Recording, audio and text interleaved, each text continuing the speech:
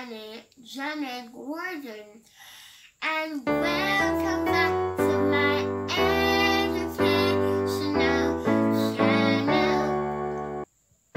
Yes, educated as eliminates gender inequality, faster pace,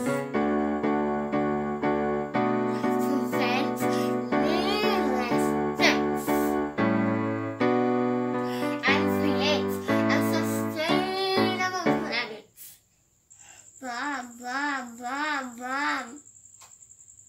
Hey guys, I'm here to remind somebody to chase their dreams. Today, we are going to look at how to find the volume of irregular solids. Do you know what method we can use? Well, I am going to show you the method I am going to use to find the volume of irregular solids. Here I have a stone in my hand. Look at it. You are going to describe it.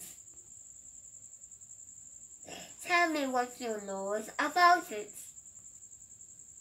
I know some persons might be saying, it is light, it is small,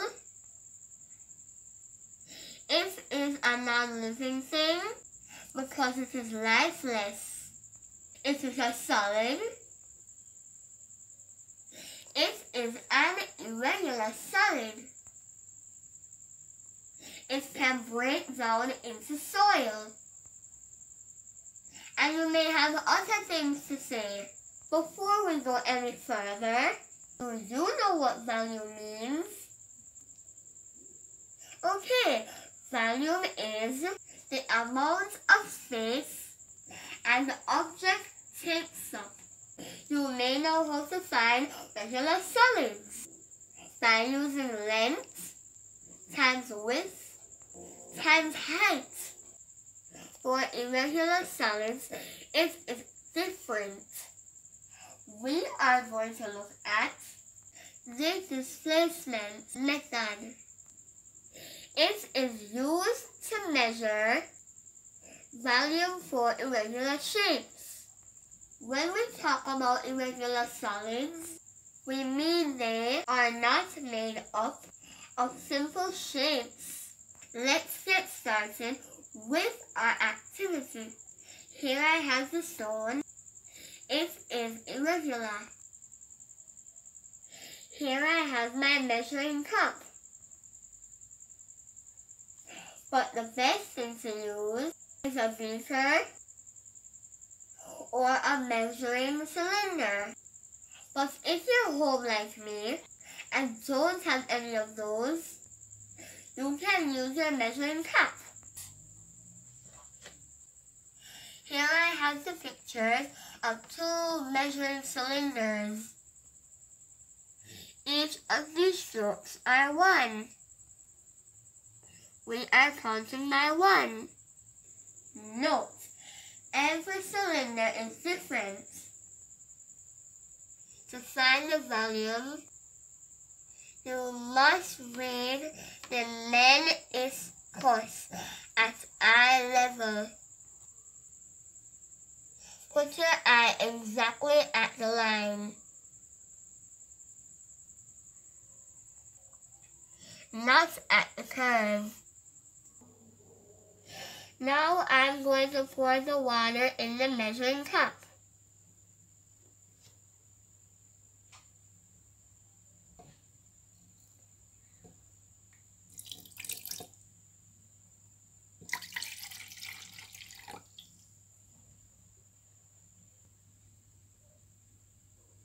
Now let's see how much it measures.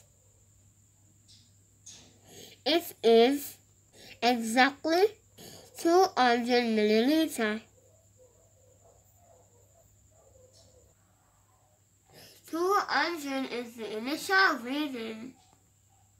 So I'm going to put the stone in the water.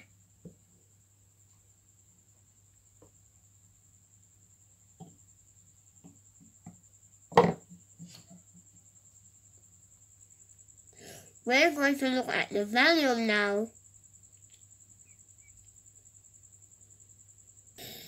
It is 300 milliliters. It is the final volume. The movement of the water is known as displacement. So the volume of the rock is final reading, takeaway, initial reading.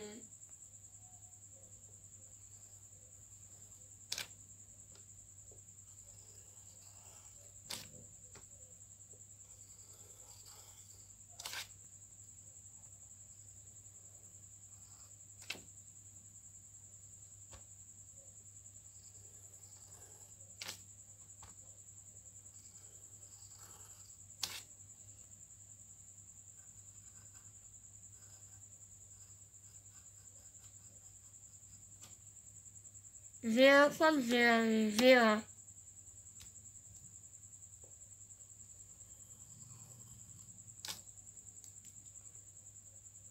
Zero from 0 leaves 0.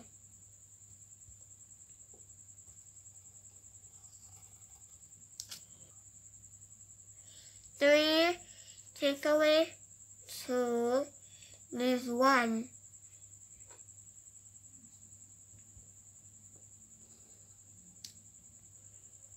Now we have 100 left.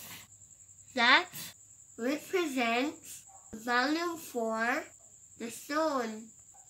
So you can say it is 100 milliliters or 100 cube centimeter, because 1 milliliter is equal to 1 cube centimeter or 1 centimeter cube. I hope you learned something. Let's do this exercise together. The initial water position is 20. After a rock was placed in it, it rose to 40 milliliters, which is the final water position. So what is the volume for the rock? 40 take away 20. Give us 20. So it is 20 milliliters or 20 centimeter cube. We have now come to the end of our lesson. I hope you learned something. Remember to like, share, leave a comment, and subscribe.